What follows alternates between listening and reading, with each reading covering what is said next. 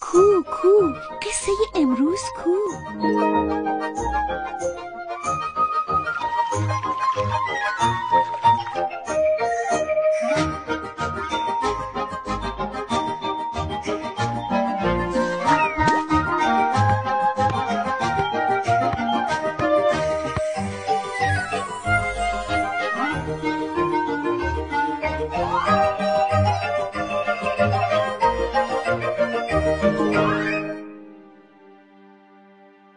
این داستان جوجه های نازنازی.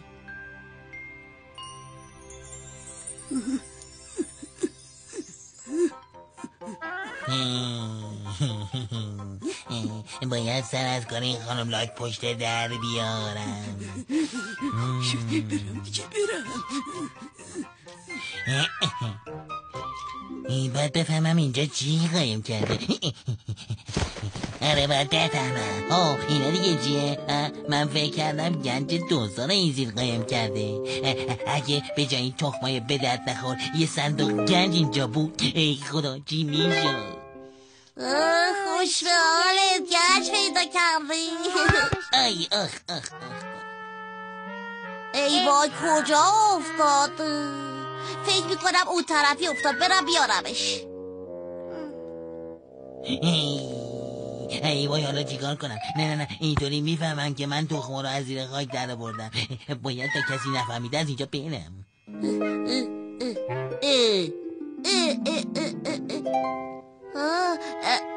کدوم پرنده حواس پرتی تخماشو اینجا گذاشته؟ پس چرا نمیاد؟ شاید توبلای شاخه‌های درخت گیر کرده باشه. کدوم درخت؟ اونجا که درخت نیست. نکنه براش اتفاقی افتاده. بهتره من برم ببینم چی شده. بریم منم میام. راست میگی، من تا حالا ندیده بودم پرنده ها روی زمین تخم بذارن. چی بگم؟ شاید تخماشو گذاشته اینجا و رفته آب بخوره تا بعدا بیاد ببردشون تو لونه و مراقبشون باشه. خب چرا از اول توی لونش تخم نذاشته ها؟ نمیدونم. میگم تو که پرنده‌ای بیشتر میدونی، شده تا حالا کلاغا روی زمین تخم بذارن؟ نه اصلا. خطرناکه، ممکنه کسی نبینه و لگدشون کنه، یا ممکنه یه نفر اونا رو برداره و با خودش ببره.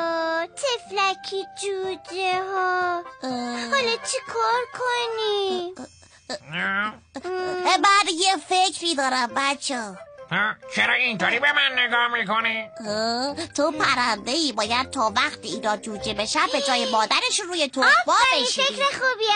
زود باش، از حالا به بعد تو جای مادر این جوجه ها باش. زود باش بشین روشون. زود باش دیگه کلاغه، بوده زود باش. من نمیتونم.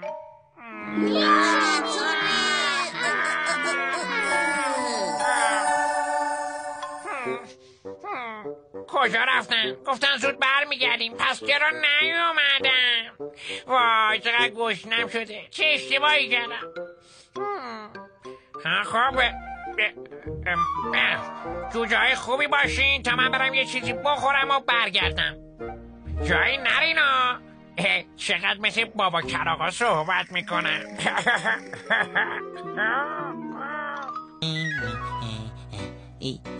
آخ جون همشون اینجا. الان یکیشونو میشکنم و میخورم. آخ جون میخورمشون. آخه میدونی تخم لاک‌پشت خیلی مقویه، خیلی هم خوشمزه است، باید بخورمش. ای بابا، این دیگه از کجا پیدا شد؟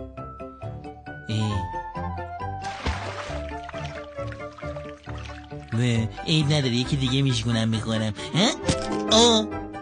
ای بابا، اینم که توش لاک‌پشت بود.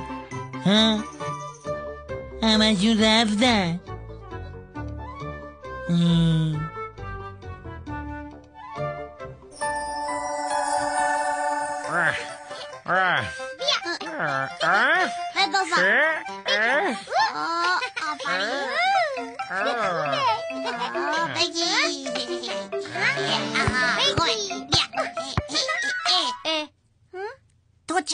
روی تخما بلند شدی؟ آخه گشنم شده بود.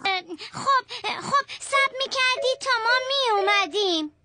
خیلی زرنگین. شما خودتون بازی میکنین بعد به من میگین روی تخما بخوابن. وای تخمای اون پرنده بیچاره. وای بریم.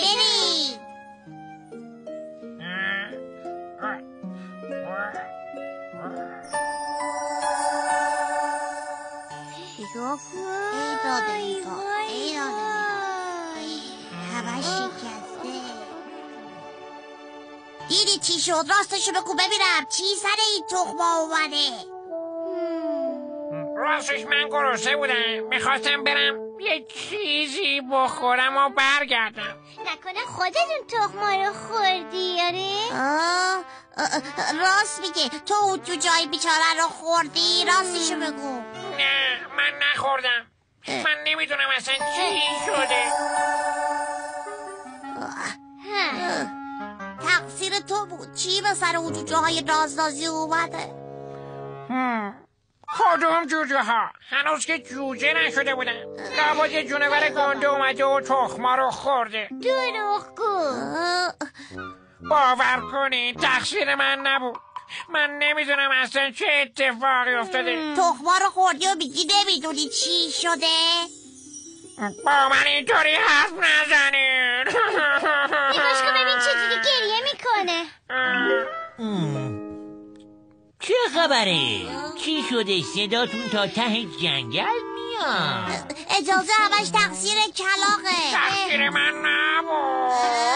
چرا بود؟ شاید اگه یه نفر بدون اجازه من حرف بزنه باید تمام جنگل رو جارو بزنه. خیلی خوب آروم همه چیزو برام توضیح بده ببینم. بگو ببینم چی شده. حرف بزن کلاغ کوچولو. اجازه آقا تقصیر من نبود. من کشتم شده بود. نمیدونم چی شد. یعنی چی؟ درست توضیح بده.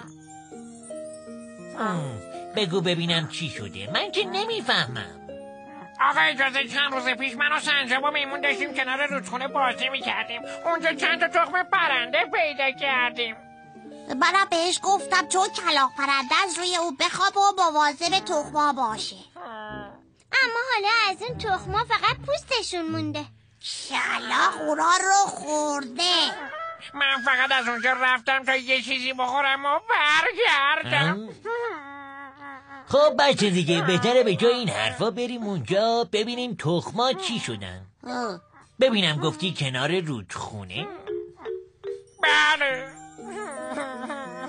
خب دیگه گریه کردن بشه. بهتره که همگی با هم بریم اونجا. باشه بریم.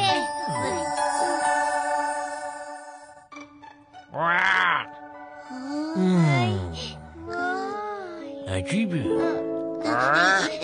یعنی چی؟ پس اونا چی شدن؟ آخه اونا کجا رفتن؟ جوجه ها رو کسی نخورده. آخه مگه میشه؟ وای الان غرق میشن. چی میگی؟ اینو باش حتما تا حالا غرق شدم. اونا رفتن اونجا توی برکه آب. نترسید اونا چیزیشون نمیشه. اونا شهید و سالمن. آخه مگه جوجه پرنده میتونه تو آب شنا کنه؟ عجیبه ها. بله میتونن. جوجه های اردک و قاز و مرغابی و خیلی های دیگه میتونن تو آب شنا کنن. اصلا نگران نباشین. تازه اونا جوجه پرنده نبودن. اونا لاک‌پشت بودن. لاک‌پشت هم وقتی از تخم میان بیرون یه راست میرن توی آب. متوجه شدین؟ پس اصلا نگران هیچی نباشین. پس مادرشون چی؟ مادرشون کجاست؟ چرا روی تخمش نخوابیده؟ مادر لاک‌پشت‌ها روی تخم نمیخوابه. اون تخماشو توی چاله کنار آب میذاره و میره. اونا خودشون جوجه میشن و میرن کجا؟ میرن توی آب خب حالا وقته چیه بچه ها؟ وقت بازی و شادی آره. نه خیر، وقتی اینه که از کلاغ چیکار کنین که ازش معذرت خواهی کنین، چون عجله کردین و بدونین که فکر کنین تمام تقصیرها رو به گردن اون انداختین و دوستتون رو ناراحت کردین، پس باید ازش معذرت خواهی کنین. بارو ببخش کلاغ، ما خیلی اشتباه کردی. یادتون باشه تو از چیزی مطمئن نشدین کاری و گردن کسی نندازین بچه ها. عیبی نداره، منم یه چیزایی یاد گرفتم. تازه یه خوردم ادای بابا کلاغا رو در آوردم. یه خوردم ادای بابا کلاغ رو در